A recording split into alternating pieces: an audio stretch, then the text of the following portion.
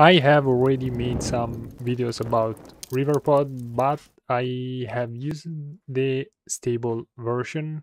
In this video, I'm going to use this development version, and obviously you don't have to use this development version during production.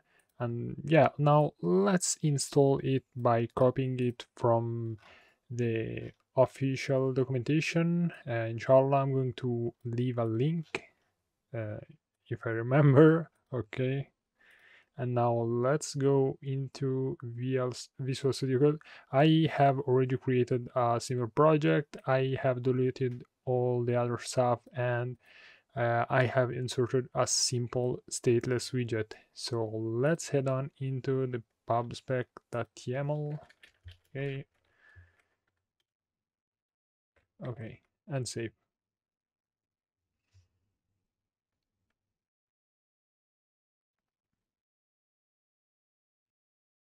Now we can go here and type import Flutter Riverpod. Okay,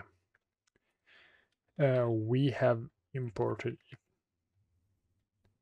And so right now we want to create a variable that stores our provider. And don't worry if the variable is global, because the provider is immutable as is stated into the documentation. So it says that it is like if you define a function, so you absolutely don't have to worry. So we are going to define it with final my provider and calling the provider package, and here it returns back a strange ref parameter that we are going to see in a moment, inshallah, and here the value that we want to return. So how it works, first of all, this is the most simple type of provider, and you call it only by calling provider, and it gives you a parameter called ref that contains some information about provider, and you can use it to call, for example, other providers with some methods that it has, and inshallah we're going to see it in a moment. And yeah, and here you can return anything you want. In our case, we are returning a string, and it is going to return a string as a value. We can create as many providers we want with the same type. It is not a problem. We can return any type we want, a number, an integer, a string, anything we want. And as I said, this is the most simple provider. It has the value that it is static, so it doesn't have a state and it doesn't change. And yeah, so the question now is how we are able to get the value of this provider here. So basically, in the previous versions, you were able to call context that, and you had, for example, watch or read. In this new version, things are a little bit different, because if you want to call a provider, first of all, you need ref, that it is this thing here. And to get ref, there is we have basically 2 ways, and we are able to call them by creating a new type of widget that replaces this one here, the stateless widgets, and the stateful widget. So for the stateless widget, instead of using the stateless widget, we must use the consumer widget. So just like this. And what happens when you use a consumer widget? It is absolutely identical and the same as the stateful widget, and the only thing that is different, that here you have another parameter that you of type widget ref, and yeah, you have this second parameter here. So, and now you are able to get your value. And obviously you in this consumer widget, the stateless widget under the hood, you are able to call the ref only here inside the build, and obviously you will need it only here inside. So let's save our value, my some text is equal, and we can use ref.watch, and we can call our provider. So let me add here some text, and let me delete the cons from here, and then now we can save, and let's run our application. So basically now we have this ref, and we are able to call our provider. So the most important thing that you had to understand is that you have two ways to read a provider, and you have ref.watch, and ref.read. So you should always try to use ref.watch, and ref.watch works in this way.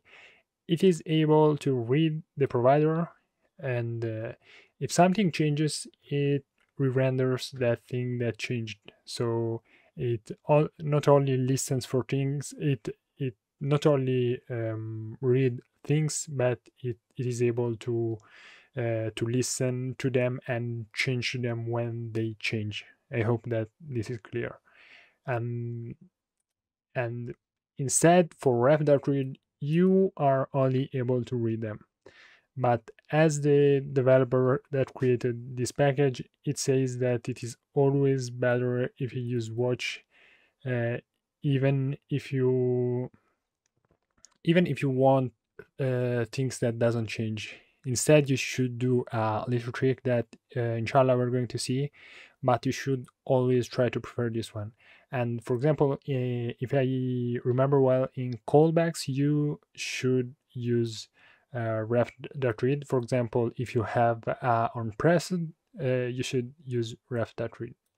So that's it. You have these two ways, and you don't have to worry for the performance thing, because maybe you may think that by using ref.read you save a little bit of performance, you have a better performance, but it is not the case. So obviously this type of provider, as I said before, it never changes, so we are not going to see this thing with this type of provider. And yeah, so obviously now before starting the application, we want to do one thing. We must first wrap our my app with provider scope. So provider scope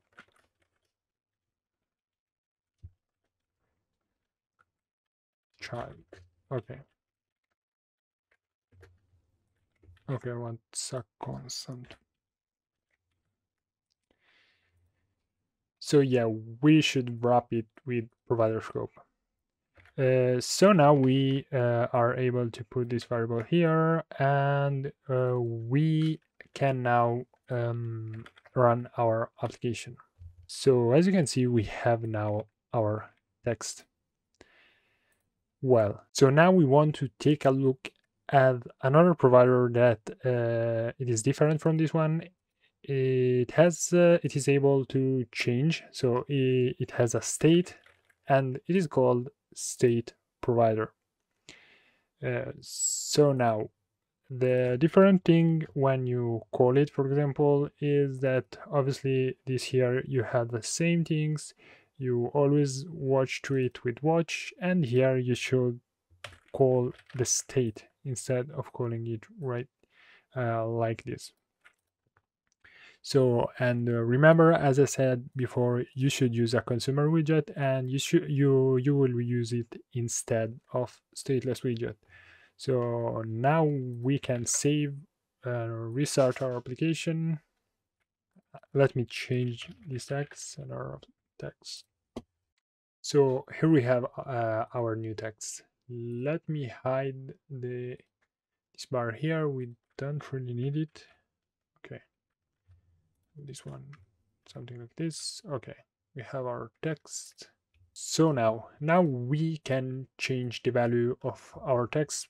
Let's create a simple button here.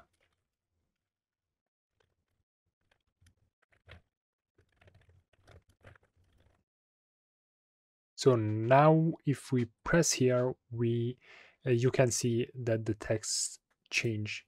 And we have used the always ref and we have used read, as I said before, because when you are using a callback, you should use read instead of watch. And for those who don't know, a callback is a function that you pass to, for example, on pressed, and when you press the button, this function get executed. Okay, I hope that it is clear.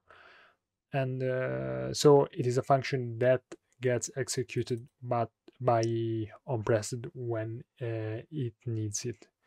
And yeah, and to change the state of your provider, you always reference to the state property and you change your state.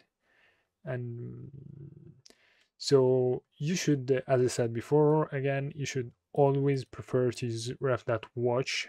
Only when you must, you can use ref.read. And as I said, inside callbacks is the thing where you have to put them. So now we want to change our consumer widget instead of using this type of widget, we want to create another one. Let me comment out this one, and we want to create a stateful widget that we can call my app as before. And reality, we can call all this part here.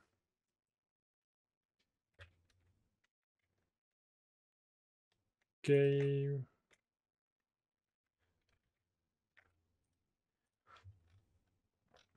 And we can call this one here too.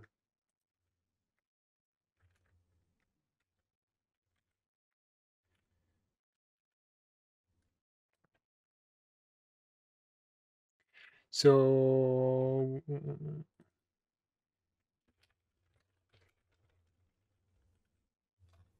me change the text.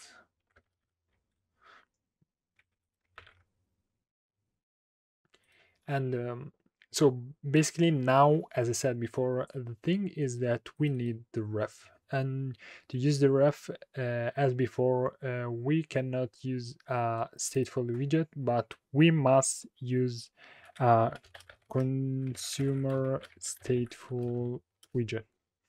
And another thing that we must change is here the state, and instead of using state, we should use consumer state.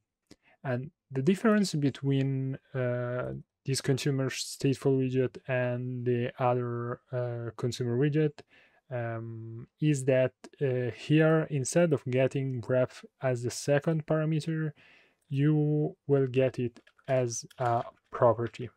So for example, you can just call ref like this. Obviously you cannot call it here, but if you do init state, you can call it here f.read, as you can see, for example. Or obviously it is better f.watch. So as before, we are able to call it here. Also, we can call it here in any phases we want, for example, in dispose and other phases. And yeah, and here we have basically the same application of before. We can now restart and see that it basically nothing changes. So now if we press the button, things change as before. And now let me show you the last thing, that counter provider, for example, and we can create another state provider. Here now we are going to create another provider that will contain a simple counter, and it will return 0, that is the first value, and we can return it here.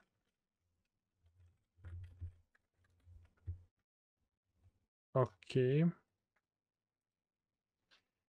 and basically here, instead of this one, we want to call here, we want to call our counter, and we want to increment it.